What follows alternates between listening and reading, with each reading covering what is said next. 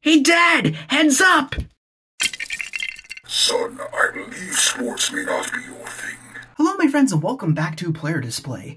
This time we're doing kind of half a review and half of a customizer showcase because we are looking at things that I have actually not produced. I obtained everything here from an eBay seller and they are all, as you can probably tell, 3D printed goods, third party of course, and all of them are really excellent. I purchased a few of these and I also got some freebies along with them, and every single one of them that I've worked with thus far are remarkable, really good quality. Mostly when I've gotten 3D printed goods online, they usually have, like, you know, those really ugly looking layers that you can very visibly make out that makes up the full sculpt. But in here, there's basically no seam lines whatsoever. Everything here looks like a very beautiful canvas I can't wait to start painting up. So anyways, because these were done so nicely, I really wanted to do a video on them. This is not sponsored or anything. They're just so nice quality that I thought that these goods, along with the seller, deserve some attention. So if you want to pick up anything like this and beyond, go ahead and check out a link to their shop in the below description. Anyways, let's go ahead and hop right into this. Zooming in, here we are with our first head sculpt being an ISB helmet from, of course, Star Wars Battlefront 2, but I think it first debuted in the Star Wars Rebels show, and this, of course, was worn primarily by Agent Kallus, who, of course, had his redemption arc later on in the show, and I have to say this is a very beautifully sculpted design. As you can probably tell as I'm rotating it around, it's going to require very, very minimal sand work or X-Acto knife blade work to get things cleaned up. Like, really, the only thing I think needs to be cleaned up here is this back groove on this plate back here, but other than that, it's just magnificently sculpted. I love this detail work so much, and even if you turn it down to the bottom, you can actually make out a little bit of Kallus's beard, which is very nice, along with his chin. But honestly, you can make this into any generic ISB agent that you would prefer. I could see you just slapping this onto like an officer body or something like that. Even on a stormtrooper, I think it would look pretty cool. As for the bottom of it, it's totally hollowed out, so maybe you could fit in a certain head sculpt into there, or you could customize a joint that's coming out.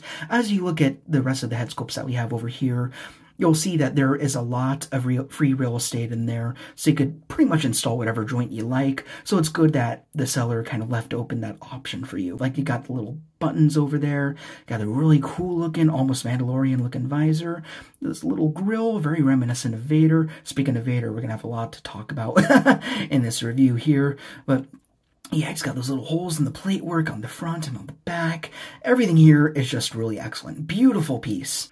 Next, we have our first of two Vader helmets. This is, of course, the Star Wars Rebels version once again, and this looks absolutely phenomenal. Looks like it was taken right out of the cartoon, and of course, this was more heavily inspired by the McQuarrie artwork, which we will be talking about when we are done with this particular head sculpt. As you can see, everything's a little bit more oblong than we're used to in the live-action versions of Vader that we've been seeing as of late and as of the original films.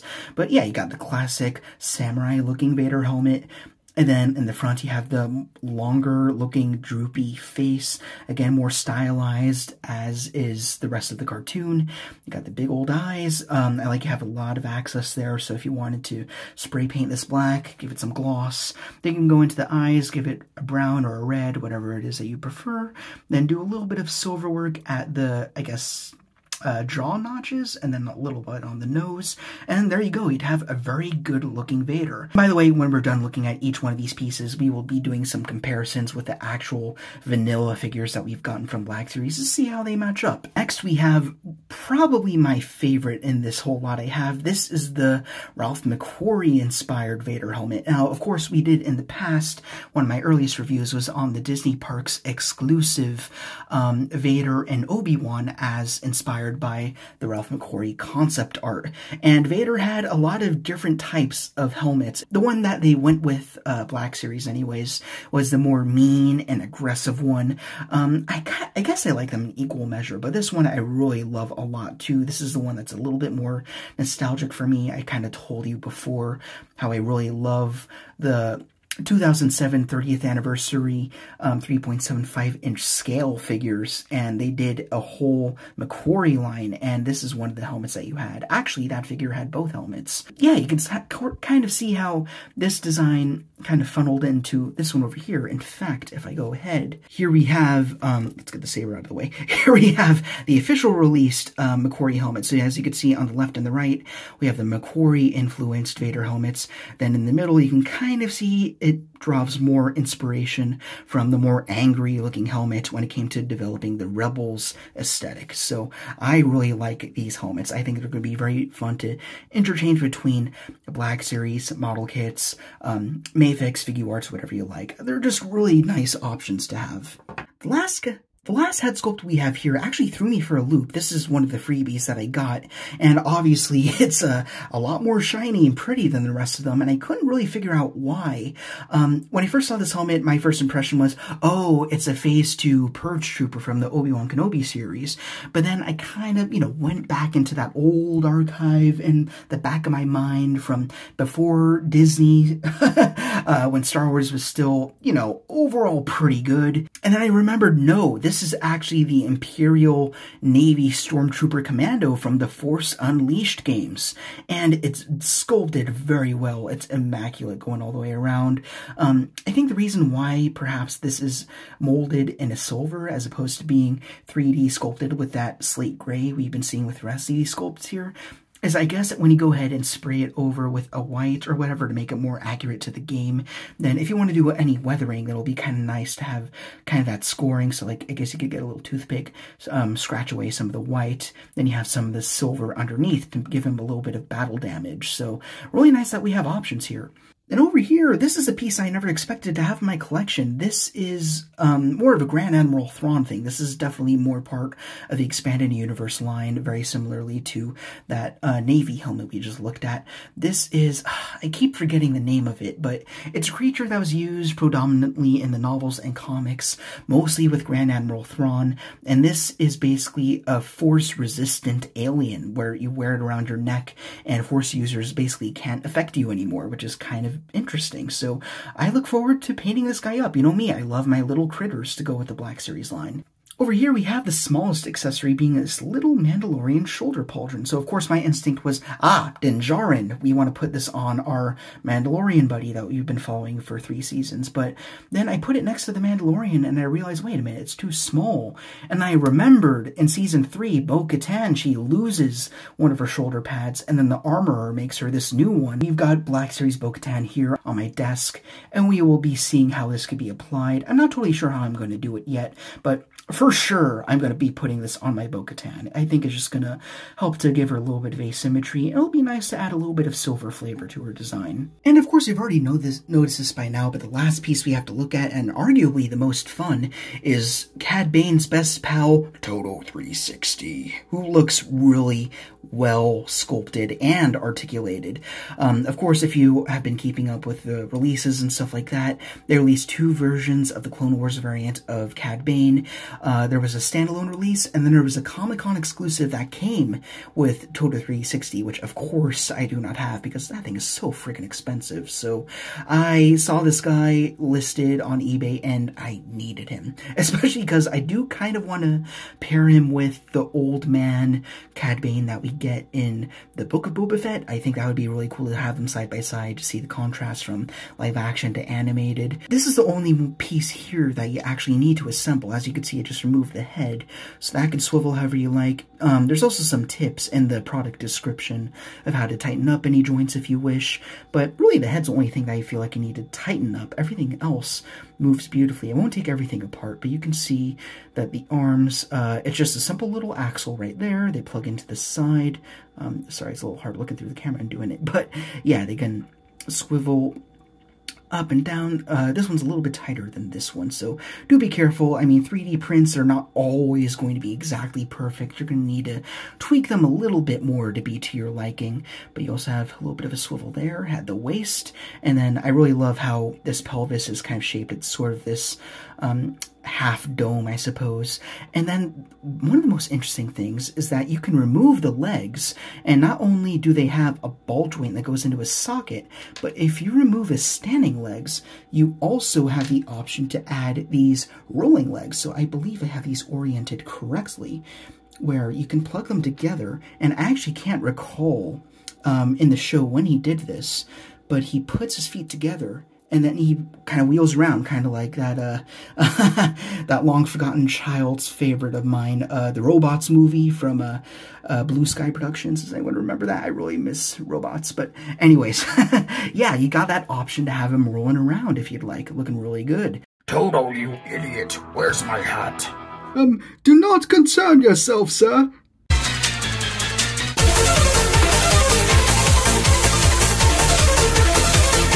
And the last feature here that I wanted to mention is that in the back, if you want him flying, you have a little bit of a porthole. I don't have a good stand to go with him, but that kind of gives you an idea.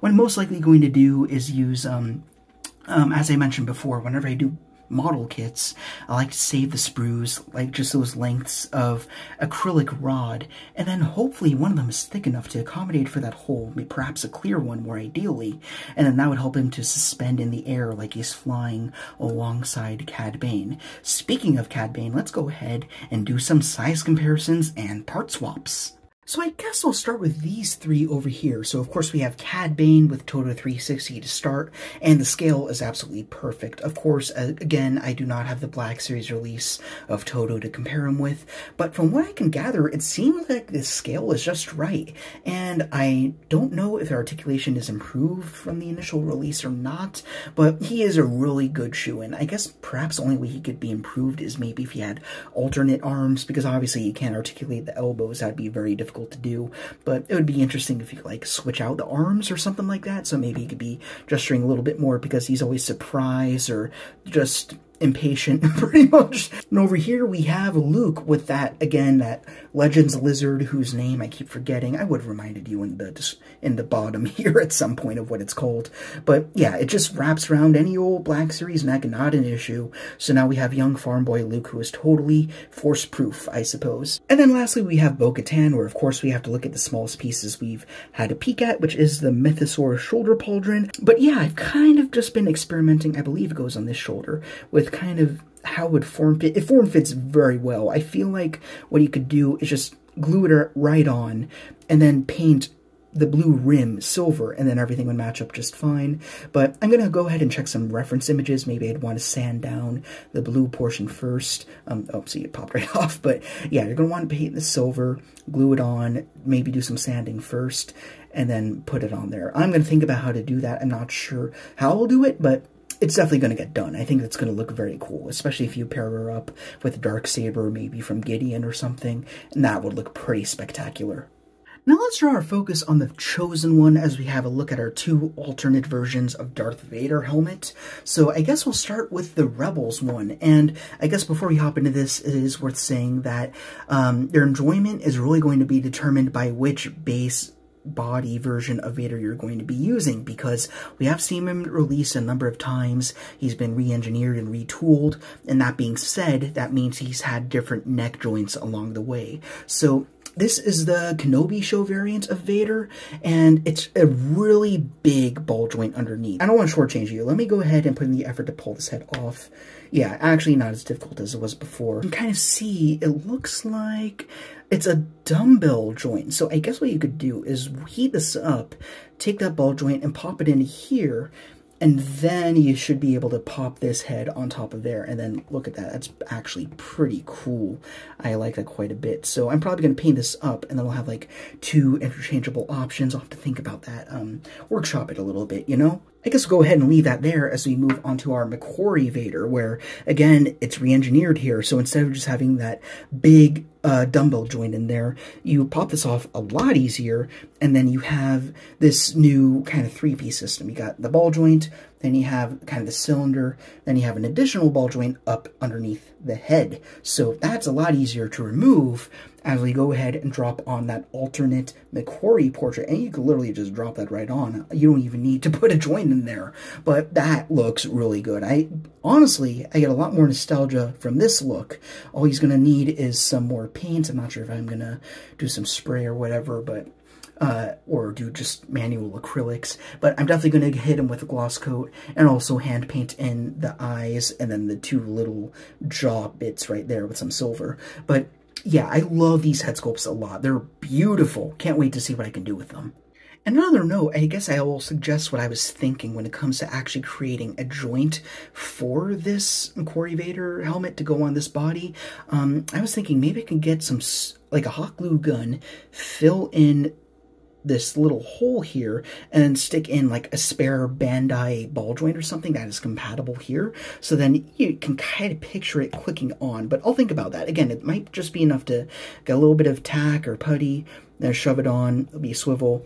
I still have a little bit of down and up movement from this base neck, right? So different options there. And also it's a good helmet to get if you cannot find this in the official McQuarrie Vader, which is very hard to get unless you're actually at the parks. So if you want to just custom make your McQuarrie Vader straight up with a generic base body like this Kenobi version that we have over here, then this is a good way to go. Just get a generic Vader, get this helmet, some paint, you should be good to go. I actually have to move my cam down a little bit because I always forget that Vader is a little bit taller than everybody else. But here we have two Stormtroopers. We have the Black Series Mike, because I don't know what base body would be better for the Navy Trooper. And then we also have a Bandai model kit Stormtrooper over here on the right.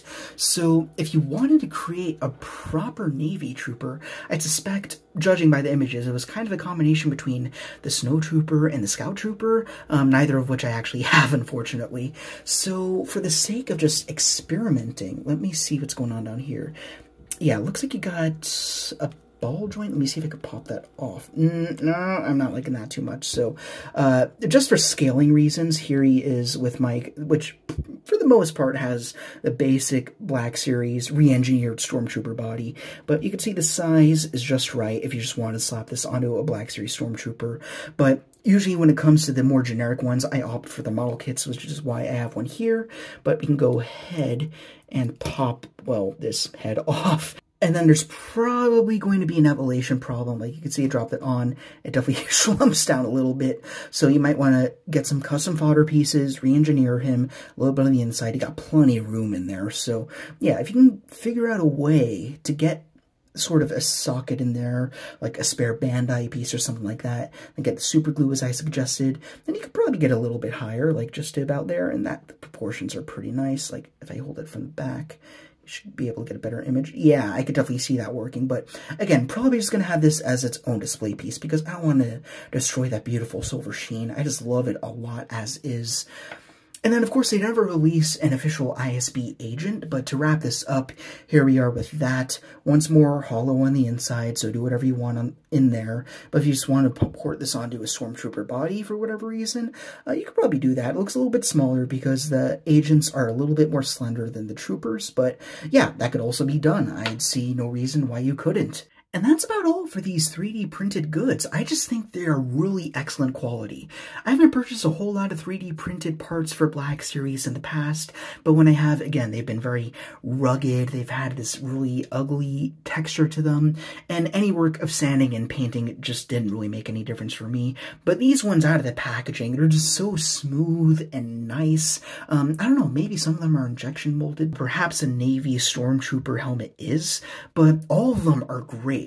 Again, it's really going to come down to how you'd like to customize these. Like for TODO-360, be careful with the joints. You don't want to break anything. But once you learn where the joints are and you paint them up the way you like, I think he's going to be an excellent display piece, especially since you also have the alternate rolling feet, and then you also have that hole in the back of the head so you can suspend him in the air. So he has a lot of options going for him, perhaps more than the official release. As for all the helmets that we've looked at, it's really nice that they have a lot of space on the inside, so you can plant them onto whatever base body you prefer.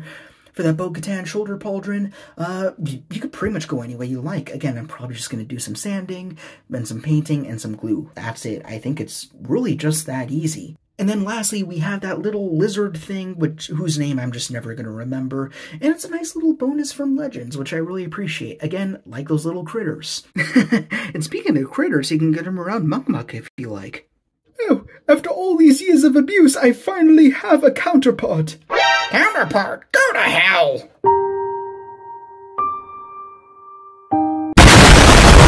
Again, link for the seller in the description. He was very cooperative and very generous with all the little bonuses that he's given to me, and they're a lot of fun. I really highly recommend them. Pretty well priced compared to other options that you have out there, but of all the 3D printed things I've gotten, again, these are the most high quality, most well priced. They're nice and smooth. Everything's contoured just right. No issues here. I mean, you just gotta tweak them a little bit, give them the paint, figure out the joint work. Once you do that, I think you're going to have a blast. They're a lot of fun. So please pick some of them up. Again, this is just me speaking from my own opinion on these. I just did this video because I wanted to do it, not because I was asked to. I just think that they're worth attention. And if you were looking for an alternate TODO-360 because the Comic-Con exclusive version is way hard to get, or perhaps you want to cobble together your own McQuarrie figure and you're just not able to get in the parks at the moment or pay the scalper prices, then these are just some really good alternate options for you. So all of them great across the board. So thank you guys so much for watching. If you enjoyed this review and you enjoyed this guy's products, then please, as per usual, be sure to Like, comment, and subscribe, or anger a dark lord of the Sith. Thank you guys very much. I hope you're having a fantastic start to your week. Rock on, and I will see you all later.